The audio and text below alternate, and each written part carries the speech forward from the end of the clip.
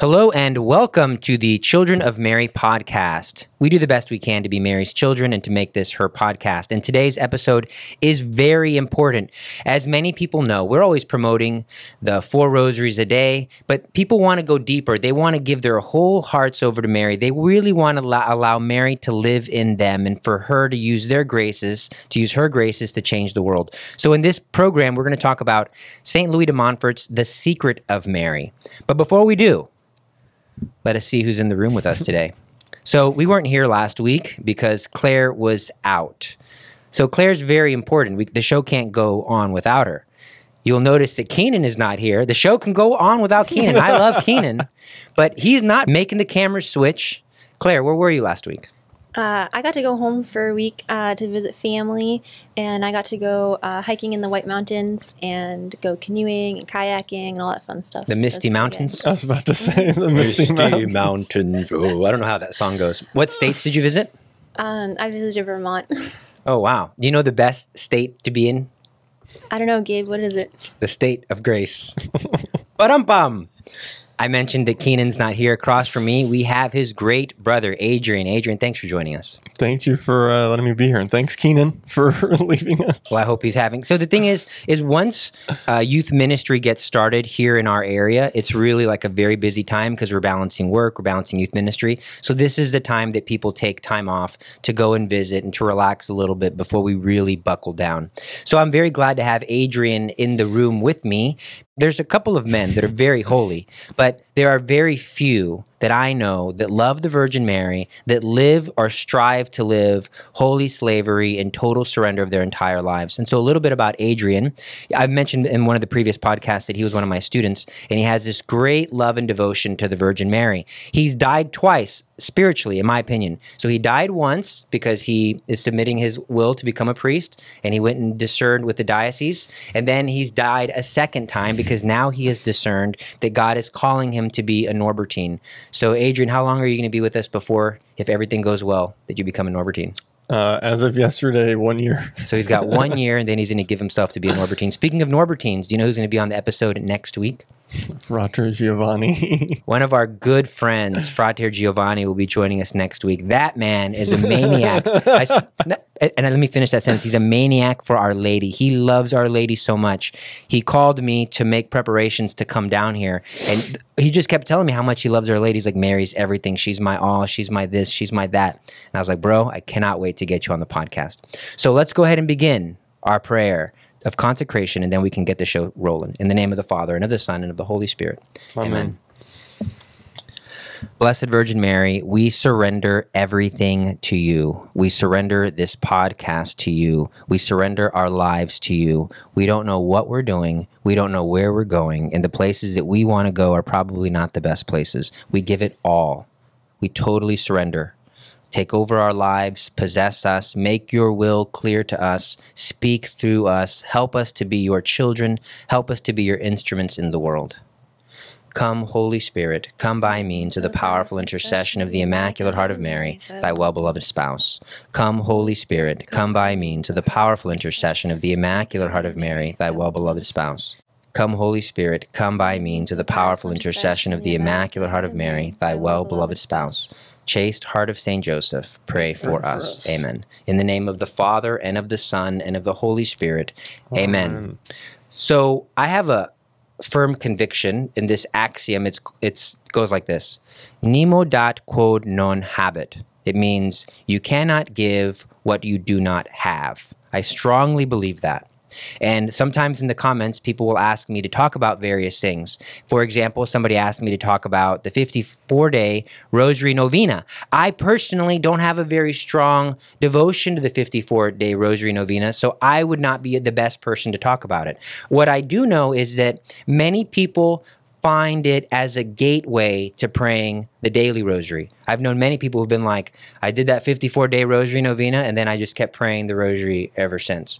But you know, I know somebody who has a great devotion to the 54-day Rosary Novena. Anytime we pray the Rosary together as a group, this individual reminds me of her 54-day Rosary Novena devotion because she will point out what the fruits of each mystery are, and she's got them memorized. So I'm going to ask Claire, please tell me about the origins, about the devotion, and why you love the 54-day Rosary Novena. Of course, yeah. I'm really excited to talk about the 54-day Novena because it's actually how I was introduced and started praying the Rosary every day.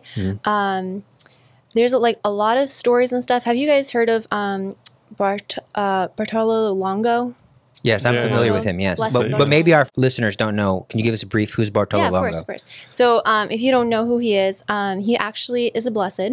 But before that, he was actually a satanic high priest. When he was younger, when he was in university, he got involved in, witchcraft and sorcery and stuff like that. And thanks to the prayers really of his family, who were very devout, he got introduced to a Dominican one day who over a couple of weeks talked to him. And by the end of the couple of weeks on the Feast of the Sacred Heart, he was converted and came back into the church. And from that time on, he had a huge conviction to spread our Lord's love and Our Lady's love. In desperation, almost, he was a little confused, like, I sold my soul to the devil. Like, how could I make up for that? Yeah, make up for that and stuff. And so he heard, as he was passing by a church one day, an interior voice say, promote the Rosary. And as you promote the Rosary, like St. Dominic, you will find salvation and bring other souls with you to heaven. And so this story comes right into Pompeii. And he was there doing business one day.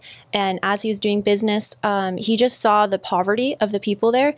And so that's when he decided to do missionary work there. And that's where he focused on spreading devotion to the Rosary. And he did that through creating huge feast days to the Most Holy Rosary, through starting orphanages and schools. And one of the things he did was made a huge shrine and church to Our Lady. Yes. And what started happening was people started having miracles. And so the miracle that comes about with the 54-day Novena comes to a young little girl who was very, very ill and sick. She had been sick for a very long time. She had 3 major, horrible illnesses, and nothing could be done. And so her and her family on February 16th started a couple of novenas. And about 2 weeks later, Our Lady of Pompeii appeared. And if you've ever seen an image of Our Lady of Pompeii, it's Mary holding the Rosary, holding the infant Jesus, and St. Dominic and St. Catherine of Siena at her feet. Oh, wow. Yeah. So that's pretty cool because we have a lot of imagery in the Catholic Church that you're like, where did that image come from? But if you've ever seen that image before, that's Our Lady of Pompeii that this little girl saw. And Mary came and she said, very good little girl, I will answer your request. And she requested that she continues and she does 3 novenas. So a novena is 9 days of prayer. Okay. So do 3 9-day novenas in a row. So 9 plus 9 is 18. So it'd be 27 days. Yes. Okay. And then after that, do another 3 9 novenas, so another 27 days of Thanksgiving. So let me get this straight. So if you're wanting to do this devotion, you're going to do the Rosary every day for 27 days, asking for something. Yes. And then the next 27 days in Thanksgiving. In Thanksgiving. Yeah. Even if you don't get what you want? Yes. And that's a really cool thing. So for me, what happened in my life is we had a really great priest that came to my college and that was talking about during Lent, you should really focus on doing some type of prayer. And he said, perhaps do 30 minutes of prayer. And I was like, wow, that's way too much. And so I actually missed the start date of Lent by like 3 or 4 days, finally got into the chapel, got down on my knees, did a rosary with help of YouTube because I didn't know how to do a full rosary by myself yet. Wow. Did my first rosary, really, really excited. And I remember hearing, if you guys know the Catholic speaker, Jackie Francois Angel. Yes, love her, yeah. Yeah, she's awesome. She had said that she had done this 54-day novena before. And I was like, oh, wow, okay, I really want to try this. And I looked and turns out that the day, right, that the little girl who started it, February 16th, she started novenas. I looked at my laptop and it was February 16th. Wow, so no coincidences, ladies and gentlemen. So coincidences. Yeah. So I just did my first rosary on February 16th and I was like, all right, it's a sign. I better try this 54-day novena. Yeah, you better. And so I was like, well, Lent's 40 days. Why not do it a couple more days after? And I had 3 very important and dear devotion, like requests that I was praying for, intentions, very close to my heart. And I think that's key for the devotion. You need to pray for something that you really, really want or desire, because otherwise you're going to get lazy and not do it. Right. So if you have a good why, you're willing to do the what, right? So you have to have a strong intention. Cool. So I kept up with it. I did it every single day. And that's really how I grew the most in my faith, because, and they say that this devotion is so powerful because of maybe 3 main things. 1, because you're making a spiritual communion every day. And I hope that we'll link below these things, but I have this little book. And then you can also go on to prayerflowers.com. That's the one I always use because I always have my phone with me, so I just use that. And that's where you can also find these quick prayers. And so before each decade, there's a meditation. Okay. So you have the spiritual communion. Right. You get meditation about each of the mysteries that allows your mind to know more about each of the mysteries. And then it also has the fruits of the mystery. So at the end of each decade, it says, I bind these, if it's joyful, snow white buds, so the white pure roses. If it's sorrowful, the blood red roses. And if it's the glorious, it's the full-blown white roses tinged with red. So imagine white roses with little red edges on it. Sure. And I lay them at your feet, Blessed Mother, for the fruit of poverty or chastity or obedience to the will of God or whatever. So you kind of really always remember. So you're really getting a full, you're getting a lot of spiritual nourishment here. You're thinking about the Eucharist, thinking about the life of Christ. You're saying the Hail Marys, you're saying the Our Fathers. That's pretty powerful. And these additional prayers are just a few more minutes. Like it doesn't take too much longer than a normal rosary. And so for me, this was actually all I did. This is my only rosary I was doing every day during Lent for the first time.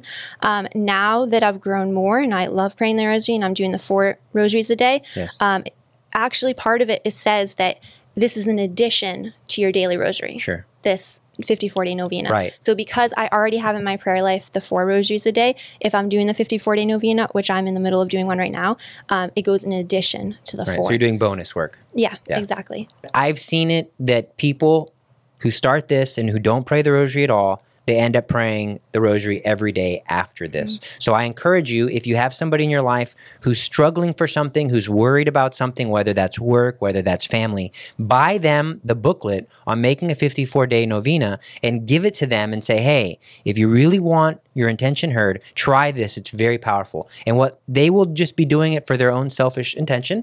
But in the end, it could be that they are like, look, Claire now is praying so many rosaries. I was laughing earlier when she's like, the priest wanted me to pray 30 minutes a day, and that was so much. And I'm laughing because I know how much she prays. So, but it all started with the rosary, the 54-day.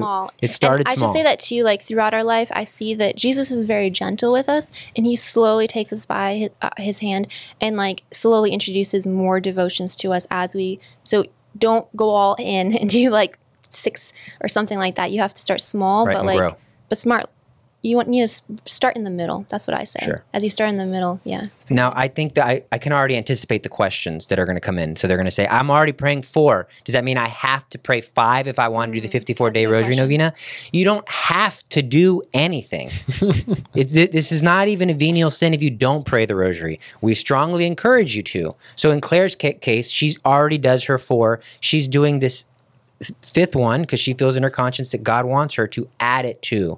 Is it a crime if you just make one of your 4 a part of your 54-day rosary? That's how I started, actually. Exactly. So what I was originally doing was, say I was doing 3 rosaries a day and I needed to do a 54-day novena. How the 54-day novena works is that you rotate every day doing joyful, sorrowful, glorious, joyful, sorrowful, glorious. And so whichever rosary it is that day, you just add the special intentions and then you continue with your other 2 rosaries. So God meets you where you are, and you'll just go with that. Beautiful. Don't stress about it. And so the other part that I kind of joked about was that the 27 days asking and the 27 days in thanksgiving, it might be that the answer is no, and it might be that the answer is wait, and it might be that the answer is yes and you get whatever you're praying for. But if the answer is no or the answer is wait, we should still be praying in thanksgiving, knowing that God knows what's best for us. And sometimes our intention at the very beginning, it's selfish, and we start out of a selfish intention, and then God purifies our motives and purifies our hearts. Adrian mentioned to me that Keenan he does several of these 54-day novenas. Yeah. For a while, he was doing 2 at once. He used to add them on to his 4. So sometimes, he was doing 5 or 6 a day. But he's he's like, I got a serious intention. I know what to do with it. It's awesome. Praise Yes. the And Novena. our friend Frater Giovanni was big on the 54-day He was. Novena. He'll be here next week, like I mentioned, but he was big on that. And I think he did that also before he started doing the multiple rosaries a day. I'm sure he'll talk about it. Yeah. Really quick, I want to go Please, back to please. one thing Yes. you said, Claire. It's so important to remember that God meets us where we are.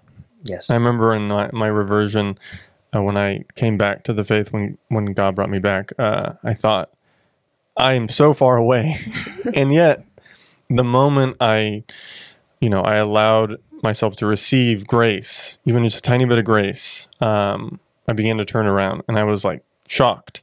But I was like, I'm so far, and yet that He doesn't really care right now. That so far, so long as He brings me back, and I saw that in lots of my friends' lives, and it's something I used to tell them a lot, and I kind of stopped telling people now that when I heard you say that. But that's so important for people to remember that He meets us where we are. Amen. He loves us so much that He meets us where we are. It reminds me of that quote. I think it's Jose Maria Escriva who's attributed with it, but I'm sure many saints have said it, that every sinner has a future and every saint has a past. Yeah. So God meets you where you're at, and that does not mean that you're going to stay there. He's going to bring you forward. So if you have a story or a testimony of the 54-day Rosary Novena, I would love to hear it in the comments. I love reading the stories and miracles of God's graces and prayers answered. Or if you have any intentions that you might have, there are people who read the comments in our videos and actually pray for all of those intentions that you put forth. So there's something that's very near and dear to my heart. Obviously, this is called the Children of Mary podcast, but I often hear people say that they've made their 33-day consecration in college, or they view their consecration to the Virgin Mary as an event, but not as a lifestyle. And my heart often breaks because Mary wants children who are active in the world, doing her will. And so I thought that today we would review some of the theology and the practice of St. Louis de Montfort, particularly what's presented in his book, The Secret of Mary.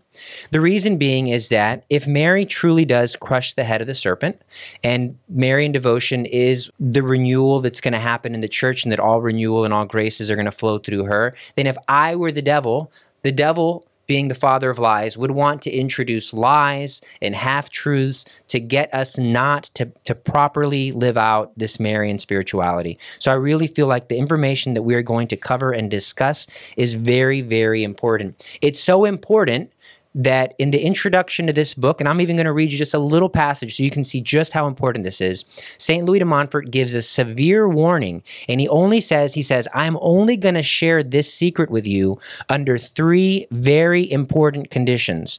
So he's like, this is very serious. So I'd like to share with you those 3 conditions.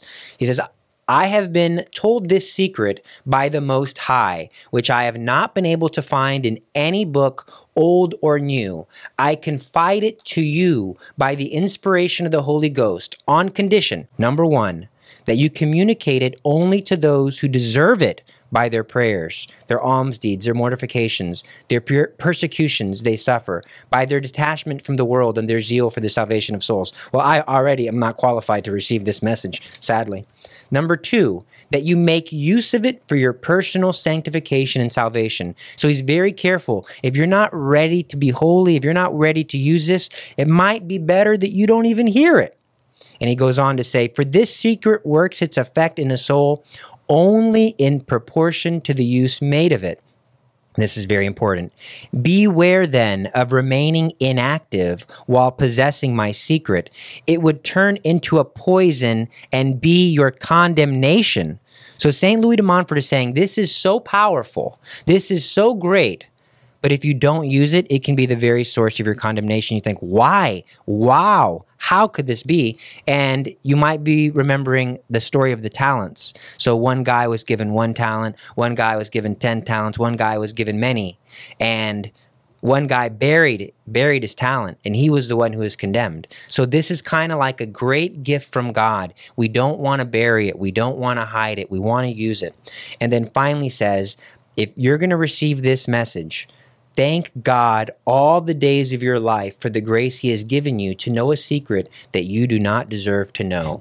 As you go on making use of this secret in the ordinary actions of your life, you will comprehend its value and its excellence, which at first you will not fully understand because of your many and grievous sins, because of your secret attachment to self. So he's saying that at first we're not going to really comprehend just how powerful this devotion is, just how powerful this secret is. So Adrian, we know that the secret is Mary. First, theologically, emotionally, spiritually, why Mary? Why is Mary involved in this great role of our salvation and sanctification? It's a great question. It's a hard question. I think it's one, before we even try to answer it ourselves, I think it's one that we should take into prayer and ask ourselves and ask God, why Mary? Yes. Right? Ask him specifically so he can pray and answer us. Yeah, like why did you choose her? Yes. Why did you give yourself so fully to her? Yes. And all of your humility and as a baby. Like I think we start there, right? Yes. Ask God like why Mary? And then we can start to think about, what it is to live the life of a Christian. Like, okay, Jesus gave himself to Mary to be raised by her, nourished by her. To live with her for most of his life, and then to think how do I step into that life as a Christian? Is Mary my mother? Am I allowing her to nurture me and to raise me and to make me like her son? Right? Like Christ lived a real life on earth. We start at square one, just being a child of Mary. Like that's square one, is to be a child of Mary. St. Louis, of course, he has lots of reasons. When he says Mary alone has found grace with God. Mary gave being and life to the author of all grace, and that is why she is called the Mother of Grace. God has entrusted Mary with the keeping, the administration, and the distribution of all his graces, so that all his graces and gifts pass through her hands. And this is one of yours and my favorite quotes from St. Bernardine. Mary gives to whom she wills, the way she wills, when she wills, and as much as she wills. The graces of the Eternal Father, the virtues of Jesus Christ, and the gifts of her spouse, the Holy Spirit. So God's he's given so much over to her. First and foremost, his very self, right, in the incarnation. One thing that we like to say is, the most fitting way for our prayers to return to God is the very route by which all his grace comes to us, which is through Mary. It's most fitting, and it's most efficacious, and it's most powerful.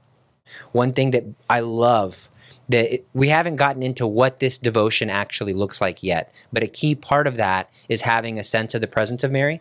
And so St. Louis says that Mary dwells in the elect. If you're the elect, if you're in the state of grace, if you are a predestinate soul, meaning that God is going to save your soul, you're going to be saved, that you have the sense of Mary's presence with you. So he says, whoever then is elect and predestinate has the Blessed Virgin Mary with him, dwelling in his soul, and he will allow her to plant there the roots of profound humility, of ardent charity, and every virtue. And although I was dogging footnotes earlier, I did like this line from the footnote. The footnotes are good when they're good. As a consequence of that privilege, Mary beholds our souls in a universal manner and more excellently than the saints and angels do in their heavenly glory. And she is with us really, individually, and intimately. Thus we are morally present to her, and she is morally present to us, because by her prayers, her attention, and her influence, she cooperates with the Holy Ghost in forming Jesus in our souls. So we can be sure, because you're like, does Mary hear my prayers?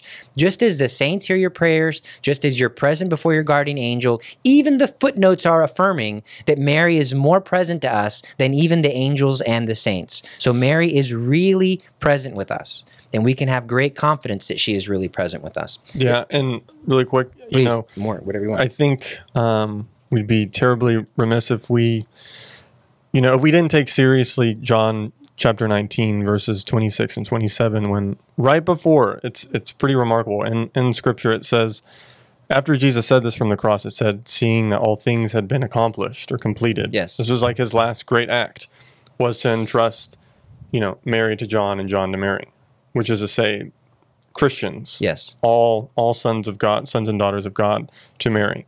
If we don't take that seriously, right, then That was his last command. Yes.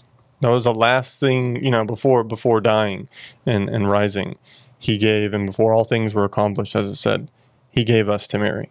Yes. It's central to our identity as Christians. And then the theology also goes, because we're called to be alter Christus, we're called to be other Christs. And you mentioned that Mary, the mother of Jesus, gave him birth, gave him life. She nourished him. She fed him from her own bosom. She protected him and took care of him. And since we're called to be other Christs, we're the members of Christ's body. Therefore, it is also Mary's role and responsibility to nourish us, protect us, console us. Some people will say that this is something that keeps us from Jesus, when in fact we are called to be like Christ. Therefore, we have God as our Father and also Mary as our mother. St. Louis de Montfort says that there's 3 ways to be devoted to the Virgin Mary. We will fall in one of these 3 categories. So it's important that we can identify where we are at in these categories so we can strive for the truer and the more beautiful form of devotion. So this is the first form of devotion, which I think the majority of Catholics who are in good standing fall under this category. He says this: the first category consists in fulfilling our Christian duties, avoiding mortal sin. Wow, that already wipes out a whole huge swath of the Catholic Church.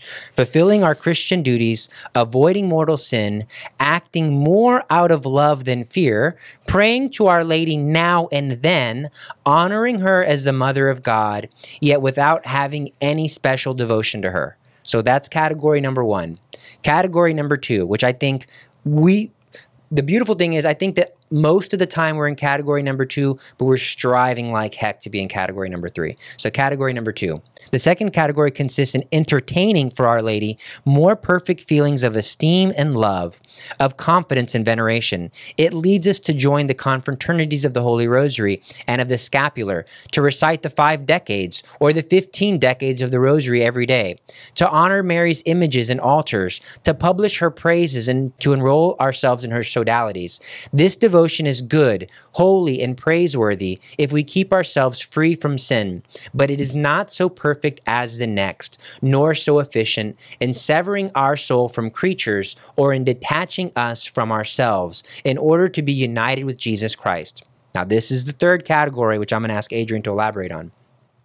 The third category is this: the third devotion to Our Lady, known and practiced by very few persons, is the one I am now about to disclose to you, O predestinate soul, and it is called holy slavery. I'm just going to read this passage on the nature of it.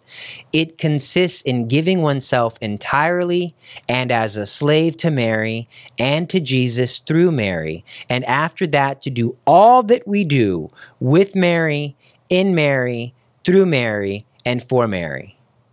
So, in your own words or in your own thoughts, what is holy slavery to you? And how are these categories differentiated? Yeah, it's a tough question. Holy slaveries. Yeah, it's a lot. But it's also quite simple, and it's something you talk a lot about. And it's simply waking up each morning and dying to yourself and saying, Mary, I live today, because we only have one day at a time. I live today for you. And then truly living life, for God through her, in what you say and what you do and what you think and where you go and who you speak to and how you speak to them. Every breath you take is for God through Mary. And I think a lot of it has to do with the simple fact that we don't wake up and think that. Right. I think maybe the people like myself, who throughout the day they'll think to themselves, I should be living totally for God through Mary right now. I really haven't done that for most of today. But had I woke up this morning and made the resolution, made the firm commitment to give myself to her and to ask her help in that, today would not have been I don't want to say a waste, but going back really quick to the first page. So let me make this very clear. I have a man in front of me who's very holy, who's already prayed probably 4 rosaries a day, and he's trying to tell me that he's wasted his day, and he's on a podcast. So there's something interior that's going on that's beyond just our normal devotions, what St. Louis is talking about here. So continue.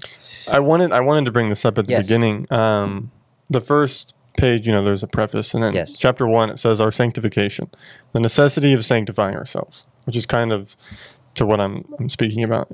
St. Louis de Montfort says, your sure vocation is the acquisition of the holiness of God. Now, I think we forget that very often. Your sure vocation is the acquisition of the holiness of God.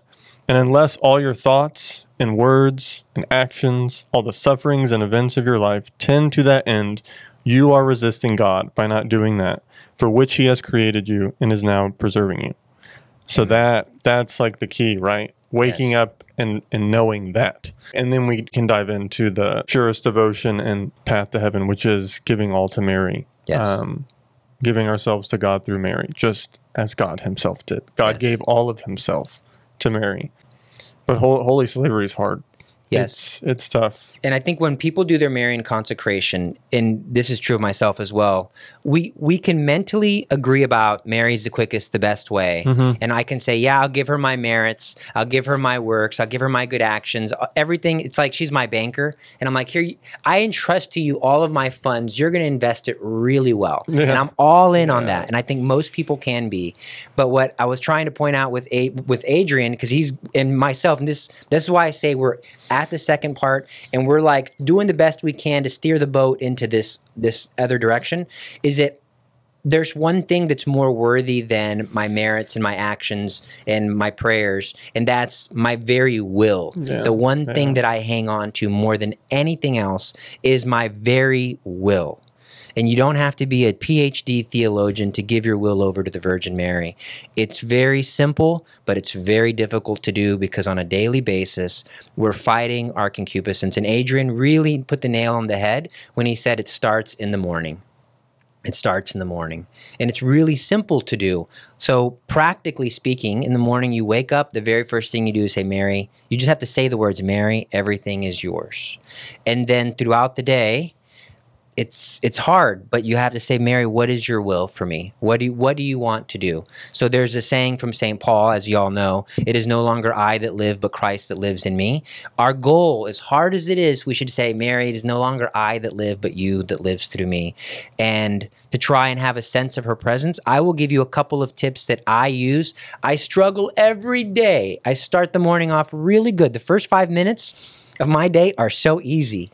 So I will talk to myself. And so people who work in my office sometimes think I'm nuts. Claire can attest to this. I will talk to myself. I will ask questions out loud. And then I will respond with the voice of my conscience. So the voice of Mary, the voice of your conscience are going to often sound the same. So the Catechism of the Catholic Church teaches us that our conscience is not just our best judgment, but that if we're still, the voice of God echoes in our depths. Well, we're entrusting our conscience, we're entrusting that voice over to the Virgin Mary. And we have to know that whenever we genuinely are seeking to do the will of God, which I'm going to use interchangeably for the will of Mary in this case, because I've consecrated myself to Mary, whenever we're genuinely seeking to do the will of God, the will of Mary, then even if we choose wrong, let's say I'm listening to my conscience says, have Claire talk about the 54-day Rosary Novena. What if I'm wrong and that's not Mary's will? Because that's my conscience is saying, I'm going to be judged on my conscience, and because I was genuinely seeking to do the will of God, I can genuinely be assured that Mary is going to bring good out of that, regardless of how it goes. The topic for today, I really genuinely think she wants us to talk about it. Even if there's nothing but buffoonery and idiocy, she's still going to bring good out of it. So basically, you're trying to surrender your entire will throughout the day. Another way is that I will write. So I have things written here, the little script for today, I have it written. So writing your conscience is easy. And why are we doing this? Because I want to have an objective method of taking a step back and just like putting it out there without my heart being attached to it. Another way that I do it when I'm in a jam, so like let's say I'm in a bad situation, or if I'm in an emergency, I didn't have a sense of Mary's presence. All of a sudden I realize I'm in a conversation with somebody, things are getting out of control. I realize I haven't been doing Mary's will. One of the things that I personally do is I think of the eyes of the Virgin Mary. I just imagine her eyes. Just that very simple fact. So in a way, it's kind of like being childish in that I have to use my imagination to picture her eyes. But once I do, my reason kicks in and says, her eyes are upon me. And that simple act of having a sense of her presence, having a sense of her awareness, helps me personally. And another mark is confidence. So when you're in a bad situation, simply call upon the name of Mary. It doesn't have to be a long discourse. Sometimes when you go to the movies with a friend, have your friend next to you, you're watching the movie, you're not talking to your friend the whole time, but you're aware that they're present.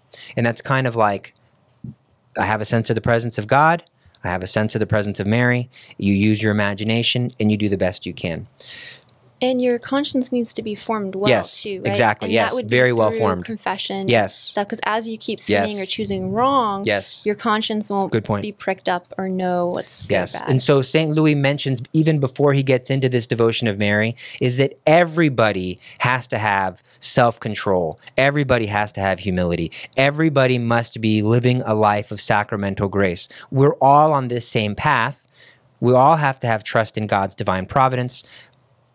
But those who do it with Mary, who receive Holy Communion with Mary, who go to Jesus with Mary, are going to be far better off than those who try to go alone. Mm-hmm. Do you want to add anything? Yeah, just going back to how hard slavery is. I don't know where I heard it, but I remember I was moved and changed by it. But the fact that the greatest thing that man can do for God, it's to sacrifice that which is most important to himself, which is his will. Yes. Like I wake up every day and I have things I want to do, and some of them may be good, some of them may not be great, but I have things I want to do. And I'm, again, on page 1, it says that we must be living for God, and specifically living for God through Mary. And the hardest thing to give up is what I want to do. And that's what was so hard about me, accepting God's call, first the priesthood, which that wasn't that hard. By his grace, it wasn't that bad. But accepting his call to religious life, that was really hard. And I probably fought it for the better part of 2 years. What made it so hard? My will. Yeah. I had these ideas of what I wanted to do. In my priesthood and how that would look, and they were all good things, right? It's not like I had these terribly selfish expectations, but the more that the more I prayed and the more I thought about it and the more I thought about what God wants, the more it was painful to surrender. Like it was painful, but I remember the day that I fully surrendered and I accepted the call. I'd never known greater peace. Like I'd really never known what peace was until that day. And so I'm here to tell people that surrendering and dying to your own will is very painful and it's very hard. But it's the greatest thing that you can do for God and for yourself and for the good of souls. All the saints, they have the same saying, we must do all things for the glory of God and the good of souls. That is, it's the only end to which we should be working, the glory of God and the good of souls.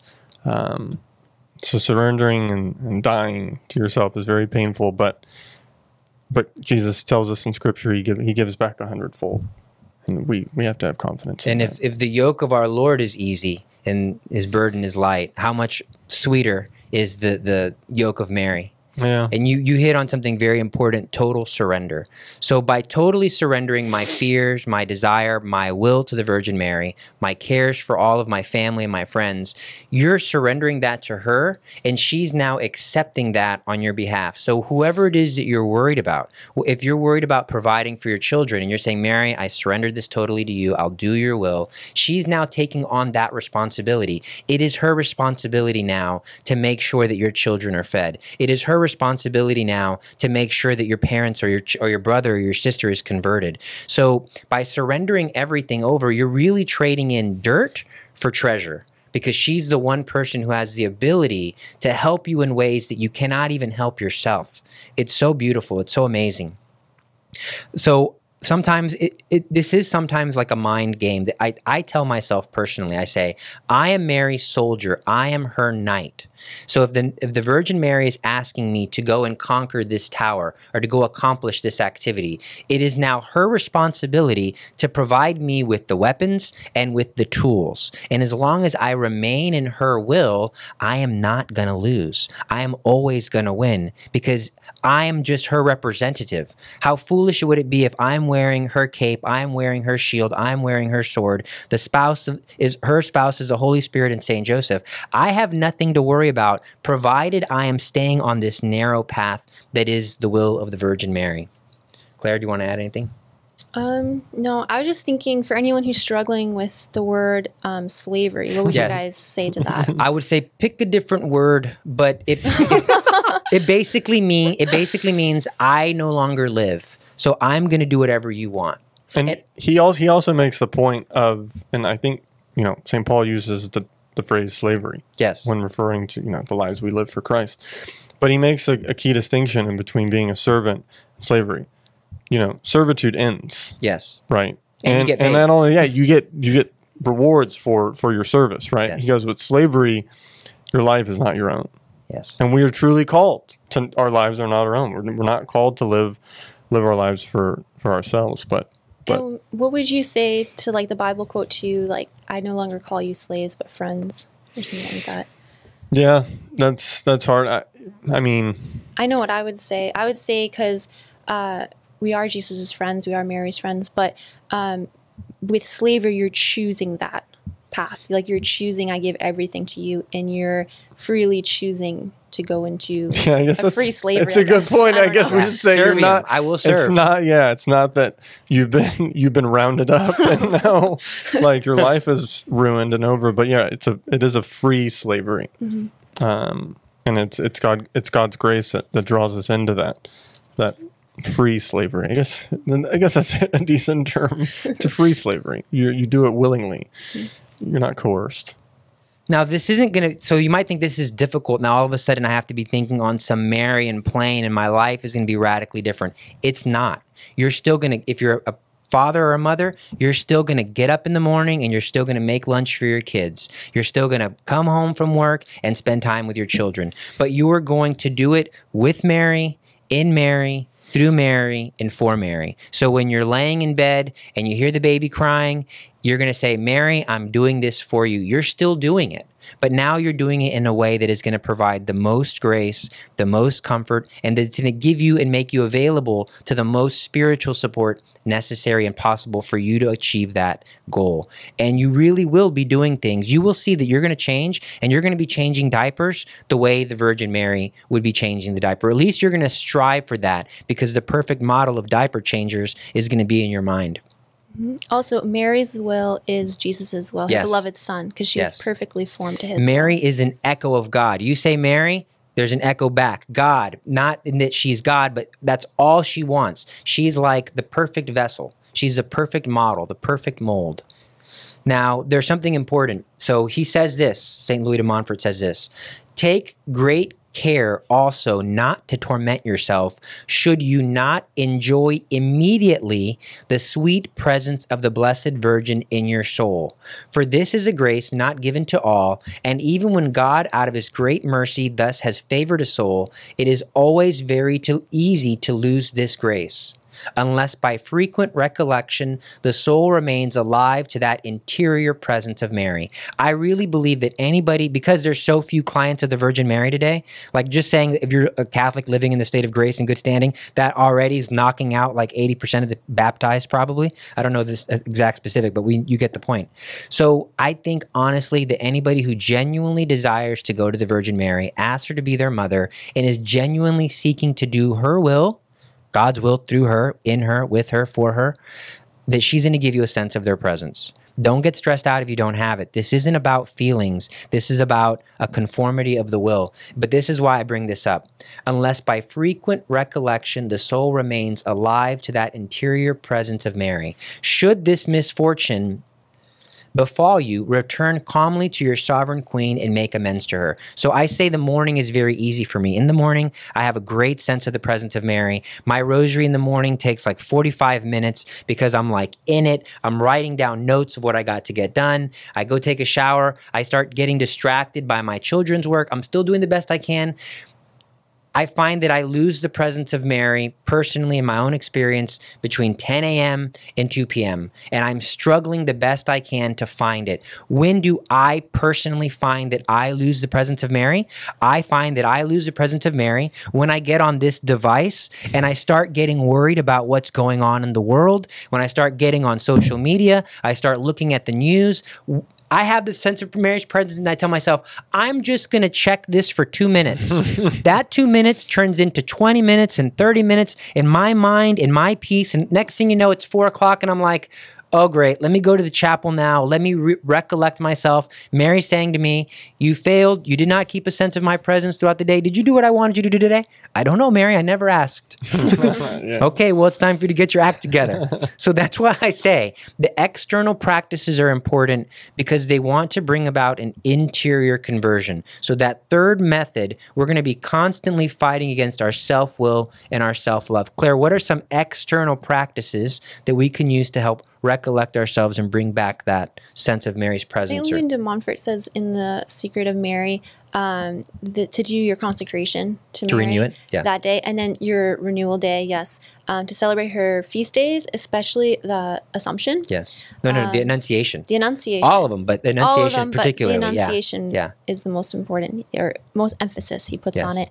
And I mean, those are the ones that he said, and I'm sure there's other ones externally that we can do, like wearing the brown scapular or miraculous medal, and those are all exterior. And putting holy pictures. Interior. Mm-hmm. Yeah, holy pictures, carrying your rosary with you. Any other exterior practices that you find that help you to recollect you whenever you're out of the zone, out of the sense of... Something St. Alphonsus Liguori is really big on was that whenever we pass an image or a statue of Mary, to intentionally pause, like clear our head, call to mind God's presence, and to say a quick Hail Mary. Yes. And that throughout your day, by doing that, and she herself is kind of placing herself in, along your path. Yes. And to take those 20 seconds to stop, to clear your head, and to really just honor her and to ask for help. Now, one thing that you've told me before is that you find that the rosary by praying it throughout the day kind of acts like a reset. Can you tell me a little bit about that, or it recenters you? Oh, yeah. And I want to tell a story that kind of please. Touches on this. When it was probably a year ago, maybe even this week, I started my first day of classes at a Catholic university. While I was in seminary, we take our classes at this university. And we had a Dominican sister teaching us. Very holy lady, very, very smart. And first day of class, she just invited us to ask questions about her so we get to know her. And at the end of class, she was about to wrap up, and I asked her, I said, if you don't mind sharing, what are some of the great, what's maybe the single greatest fruit of praying your rosary throughout the day? Because, of course, I saw it. Yes. Just hanging on her hip, on her habit. And she paused, and she smiled at me, and then she looked down at her rosary, and she kind of held it in her hand, kept smiling, and looked back at me, and she said, the peace that I get continually throughout my day by meditating on the life of Christ with Mary is the greatest fruit.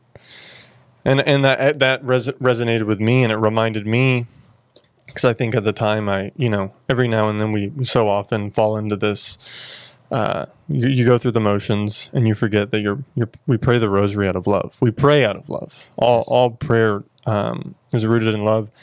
And she reminded me that I, praying the rosary brings so much peace throughout the day. In a world that is wrought with